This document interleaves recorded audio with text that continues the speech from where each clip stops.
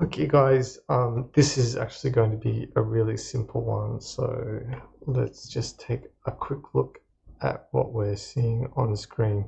What I want you to pay attention to here is his eyes and how they are turning on and off. So we can see that the loop cycle is happening and we've got his eyes switching out. So they're switching from open and we can see that they're looping and then they're closed. So how does this work? Really simply, any layer using Krita's open,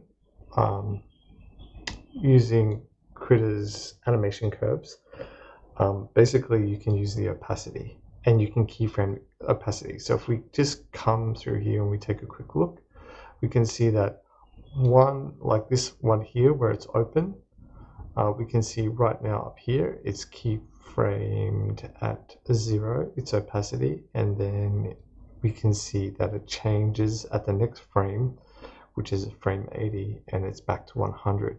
So just to see where that is represented here on the graph in the animation curves, we can see here that at frame 79, if we follow this little line across, we can see it's 0, so our keyframe is set at 0, so we've got opacity selected.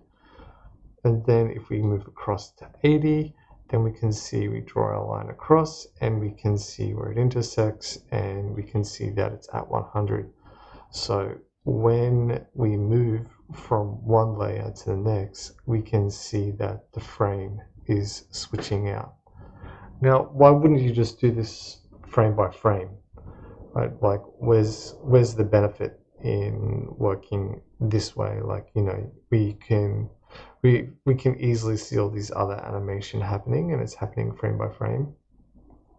So how this works is that what we're doing is we're creating a loop cycle, and then we're saying to that loop cycle, on this particular layer, I just want you to have your eyes open.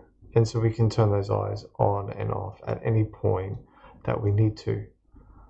And so instead of doing it at a frame by frame level, what we can do is we can add different eye expressions at different levels. And instead of managing that information in the timeline here, we can do it here in the animation curve just by turning on and off the opacity, or I should say lowering the opacity and then increasing the opacity.